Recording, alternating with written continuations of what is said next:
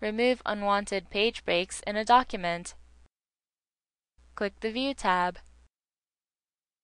In the Document Views area, click Draft. To remove a manual page break, select the page break and press Delete. A column break or section break will act as a page break when inserted. To remove the break, select the column break or section break and press Delete. Other page breaks can occur when pagination options have been set for selected text. To remove the break, highlight the necessary text containing the pagination formatting.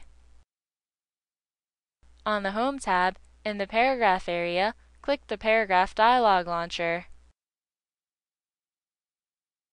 Click the Line and Page Breaks tab. In the Pagination Options area, deselect the Keep with Next, Keep Lines Together, and Page Break Before checkboxes. Click OK.